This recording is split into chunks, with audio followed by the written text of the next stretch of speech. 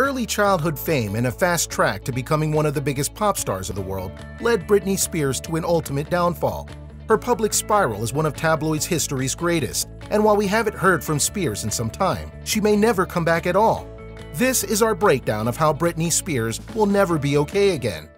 Just a reminder about our new giveaway. We're giving away the new iPad Pro or the new iMac Pro. The choice is yours. All you have to do is watch the full video, leave a like, comment the keyword hidden in the video, and make sure you're subscribed. It's that simple. Number 10. Rise to Fame.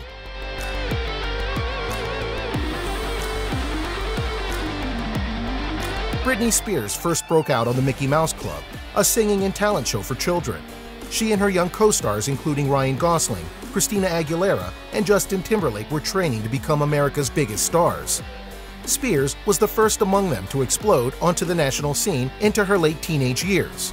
With the release of her hit album and single, Baby One More Time, Spears became one of the biggest stars yet, with the album going platinum twice, and the single debuting as the #1 on the US Billboard 200.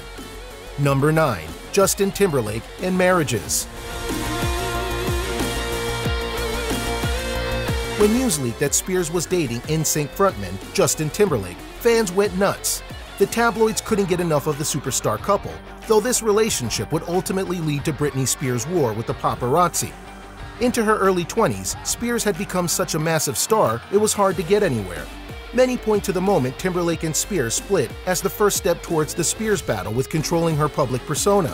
The pressure was probably unimaginable, though it didn't help that Spears went on to marry her childhood friend, Jason Alexander, for a mere week.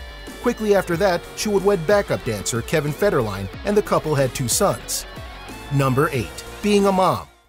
Well, she would have friends over, and I was, always dancing. She was like, "Shut up, Britney. We have company over." I was always entertaining. The family worried that her instability would be troubling for the 2 young boys. As early as 4 months old, Spears was questioned about her maternal abilities. She was photographed driving with her infant son on her lap, with no car seat or belt. She later released a statement that said she was fleeing from the paparazzi and feared for the safety of her child. She was quoted as saying, "I was terrified that this time the physical aggressive paparazzi would put both me and my baby in danger. I instinctively took measures to get me and my baby out of harm's way, but the paparazzi continued to stalk us. I love my child and I would do anything to protect him." The press would let the story go and continue to follow the star's every move. By 2007, Spears ended up divorcing Kevin and entered into a very public and very messy custody battle. It seemed that the pressures of constant media coverage and attention were so great, the pop star couldn't bear it. Number 7. Rehab and hair. Spears ended up going to a rehabilitation clinic in the Caribbean called Crossroads Center.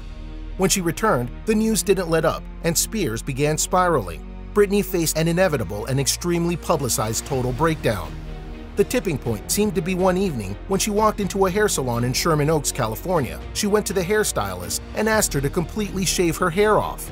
The stylist refused to do it at first, but then Spears snatched the clippers from her hand and proceeded to mow down her locks. Meanwhile, paparazzi had gathered outside the window and were taking photos and video of everything.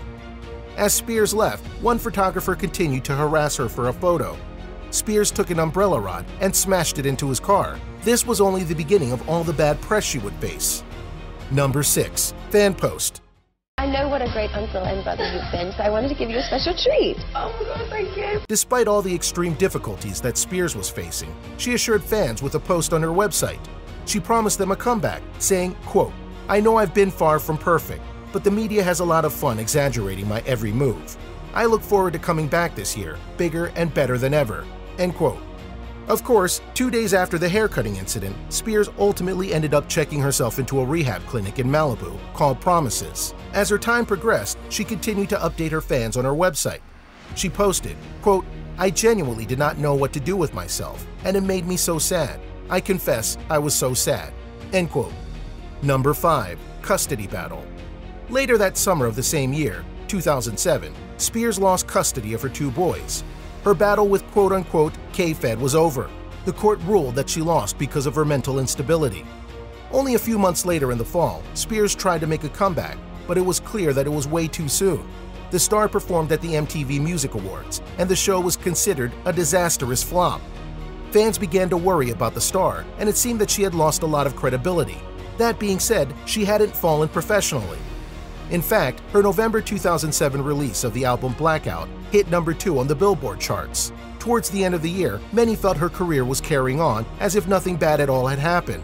Her track, Piece of Me, won Video of the Year. Many fans thought she was making a major comeback. Number 4. Inner Demons. While fans saw Britney's quick rise back to fame and felt that she was getting everything together, the truth couldn't have been more different. The star was still facing many emotional battles. This included another ongoing custody battle as she fought to get her 2 sons back. Because of Spears' actions, she was placed in legal conservatorship. This gave her father legal control of her finances and much of her life. Ultimately, Spears was granted 30% custody of her sons, but it seemed she wouldn't ever have a normal life again. Number 3. Control. Meanwhile, the star was forced to pay a $2,000 monthly child support bill to her ex-husband. All the while, her father controlled everything from her bank account to monthly allowance and even decisions about her music and tours. He collected a salary from her, and many of her basic rights were limited. These included her right to marry, have children, drive, vote, or even knowledge of how her money is being spent. She must also be supervised to leave her property and can't give unscripted interviews. Spears also can't travel, hang out with friends, or even use the internet unmonitored. Her father controls her estates and all finances. Spears is even limited to being able to hire her own lawyer. Her father Jamie was in control of every aspect of her life. Number 2.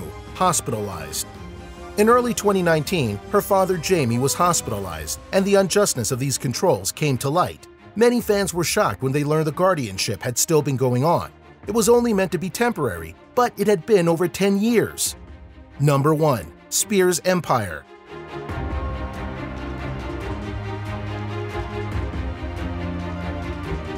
While Spears was under the control of her father, her brand was still growing. During this time, Spears has made more and more money, and her career has continued to expand. While the 38-year-old has 2 teenage sons, she's also been a judge on The X Factor and released a number of clothing lines and perfumes. She has also completed a number of successful world tours, which have brought in millions respectively. For example, the Piece of Me tour in 2018 grossed an estimated $54.6 million. Her net worth is estimated to be approximately $59 million. Fans are questioning why the star is still not in control of her life and finances. While the agreement was put in place to protect the star from her own instability at the time, many argue things have changed. Spears is putting in all the work to make this money, but isn't in control of any of the reward. In early 2020, fans had a renewed concern over the conservatorship and were worried that she was being manipulated and controlled. Many of her posts were concerning and had fans wondering what was going to happen to her. Her father's control was postponed to late August. Spears would have to appear in court to fight for her own freedom. Since Spears has stopped touring or producing new music, her upcoming Vegas residency has been postponed, though many point to the ongoing pandemic as the cause. Meanwhile, her father is fighting his own illness in the hospital. This has brought many to question his ability to be her guardian. All of this sparked the new hashtag #FreeBritney. Despite the constraints, she has been dating her personal trainer and seemed to be living life okay. Her Instagram fans asked her to wear yellow if she wanted to send a covert message to them that she needed help. Of course, Spears recently did post a yellow screen and cited it as being her favorite color, representing positivity. This has fans more concerned than ever before. Her brother recently spoke out and defended his father. He said that the family was trying to do the best they could in such a difficult situation. He even mentioned that she's been having problems for a long time.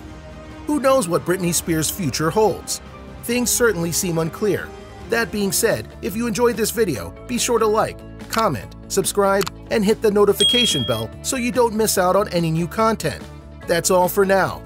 This has been Britney Spears Will Never Be Okay Again. Have a good one.